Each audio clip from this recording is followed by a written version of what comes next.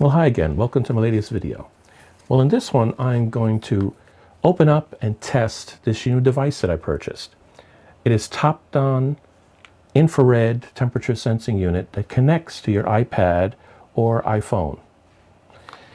I bought this with channel funds in order to do some future projects that I have coming that'll involve temperature measurements.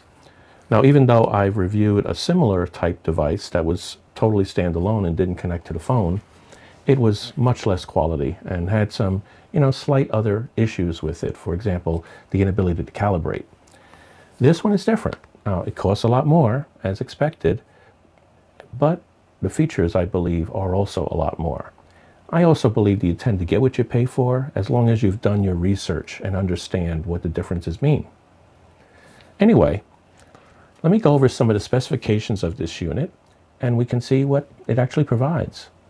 This particular model is for the iPhone 15 or 16, or an iPad, although there are other versions for other smartphone models. It can operate one-handed and is plug and play. It is powered by the phone itself and draws only 0.35 watts and can operate from 6 to 10 hours. It utilizes something called super resolution, or TISR, which provides a resolution of 512 by 384 bits of clarity. The sensed temperature range is from -4 degrees to positive 1022 degrees. It is able to measure temperature as far as 16.4 feet or 4 meters from the unit. The unit is controlled by the Topinfrared app provided by the manufacturer of this, and is connected to the iPhone either directly to the USB-C port or through a 50 centimeter extension cable that's provided with the unit. With that, what I'm going to do next is I'm going to open this up. We're going to take a look at what comes inside, which I pretty much described already, but we'll see. Maybe there's something surprising. And then I'll set it up on my phone, and we'll do a quick little test of it and see how it does. Okay? Okay, here it is. I already took the shrink wrap off just to save some time, but it comes in a nice package. Has a lot of good information here in the back and on the side. Anyway, let's open it up. TOPDON. Oh, it's a nice box. Wow, it has a carrying case in it. I didn't know that. What do we got here in terms of paperwork? Looks like warranty information and a little user manual. Yep. Oh, I have to open this thing up, see what's in it. I'll have to spend some time on this before I put it on. Looks like that's it. It's 8.5 by maybe 11, maybe a little bit wider. And it just shows the few steps that you have to follow in order to set it up. I'm going to have to download the app, which I believe that's what this QR code happens to be. Once I get it set up, I'll have the unit plugged in and we'll see what happens. What else do we have? The unit itself inside this nice little carrying case. It's really nice, rugged. I like that.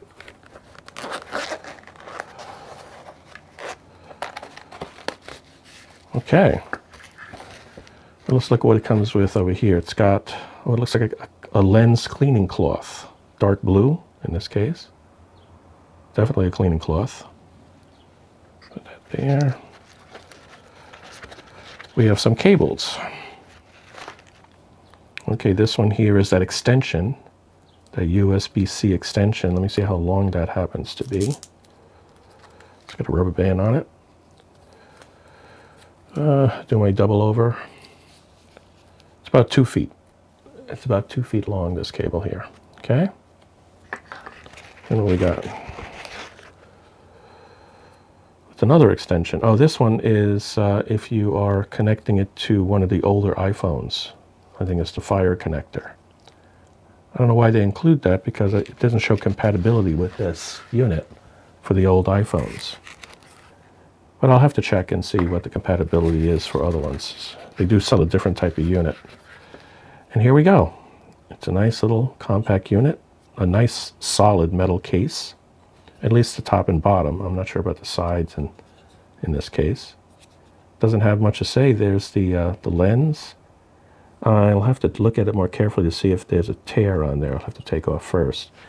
But if I take a look at my phone, let's see if it fits. I've been concerned whether it'll fit with the case on. So if I come over here and I look at it, I have my case. Will this connect properly? I may have to use the extension. Well, it's borderline. I can tell you right now it's kind of loose. So I'll have to see what happens. I may have to wind up using the extension after all, or take the case off. No big deal. I can take that case off easy enough. It'd be nice if I could make sure that it does work, but I guess I'll have to load the app and find out. Okay, so let me do that and I'll come right back. Well, as it turns out, I just wanted to update this in the middle. I cannot connect this directly to my phone. I have to put the little extension on it. And when I do that, it pops right up with the fact that it identified the app that I need. I didn't even have to scan the QR code. So it plugs right in here and I'm able to open this up and see it. So we have the Topinfrared app. I've already downloaded it by tapping on it. Let me open up the app and see what we get. And there's the app right there loaded. Let me click on it and see what we got. And I guess it's going to go through some setup. So this temperature correction. Let me go through all of these prompts and answer them, and then we'll come back and see what it looks like. And here we go. I answered a couple little questions on it. I didn't give it full access to my photo directory, just limited access. But here it is right now, and as I move it around, you can see the camera right there in the center. It's showing me what the temperature is, 26 degrees centigrade, 25, but the camera itself is 26. If I go closer to it, it might get hotter, I'm not sure. No, it didn't really go higher, but it's showing the hot spot and everything else, 23.5. There's also a light back there, so I'm not sure exactly how much that's going to show.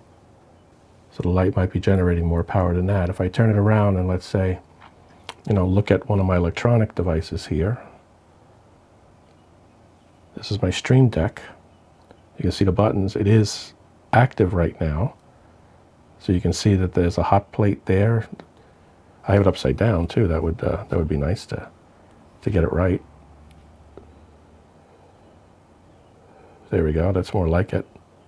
So you have to, if you put it on the extension like I have it now, you'll have to make sure that you understand where the top is. It's where the connector's at. So there we go. We can see the temperature's 29 degrees. So the Stream Deck is hotter. Let me point it up to my main light over here. What do we got? That's not that bad. 22.3, is it? Yeah. Goes from 23 to 25, it looks like, depending on where I put it on the light. Okay, if I go to my face, what do I got? Oh my goodness, I got a hot face. I am 32 degrees centigrade. Oh my gosh. The glasses are a little bit lighter. They put a little bit of blockage on it. But look like some kind of monster in there or something. I don't know. I could take a photo. Let me take a photo of myself. I'll go ahead and hold that like this. And I'll take a photo, this monster photo of me. See what I get.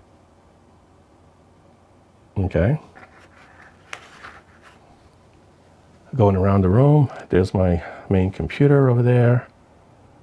31 degrees, my one monitor, 30 degrees. The computer itself, what is that showing? Not that bad, 26 degrees, 27. Okay, so it's not that bad when it comes to measuring the overall temperature of the computer. I'm quite far from it, but still within the range that's supposed to be accurate. There's my light in the current corner, that's 32 degrees, 33 at one point, depending on where I focus it. Okay, so this is, I think, a good start for now. Let me put this hot little light on top. What does it do? It probably is pretty hot.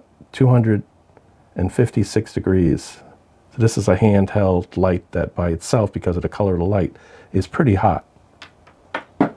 So that one really shows up well with that light. Okay. Okay, so that's a quick little demo of this. What I'll do is I'll do some more playing around with it, and if I discover anything else before I finish the editing, I'll add it to this video. Thanks so much for watching. Take care.